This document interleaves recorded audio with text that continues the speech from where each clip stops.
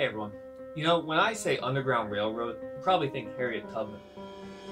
But what if I told you the first one went south?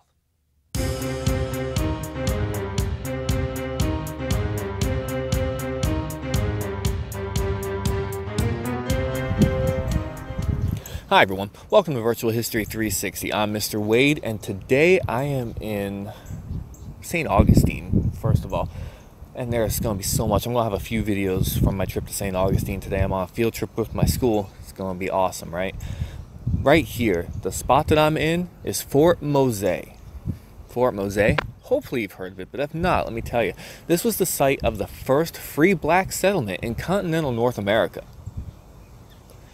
And even better, it was founded in 1738. Exactly. Take a look around. I know it's not too much today. There's a museum back this way.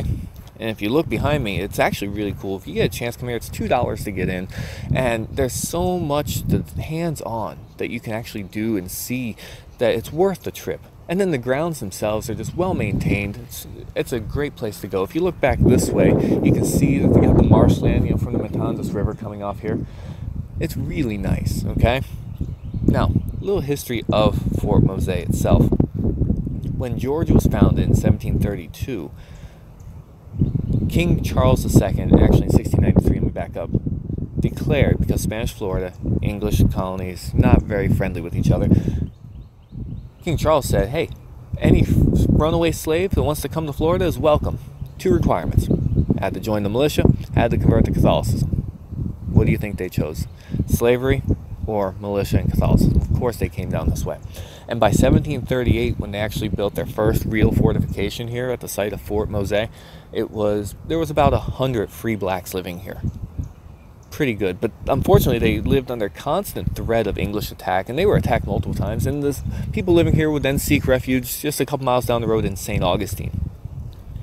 Well, 1763 rolls around. It's the end of the French and Indian War, and Florida is handed over from Spain to England. Cuba is given to Spain, so a lot of people leave the area and go to Cuba. If you have a Spanish heritage, that's what happened.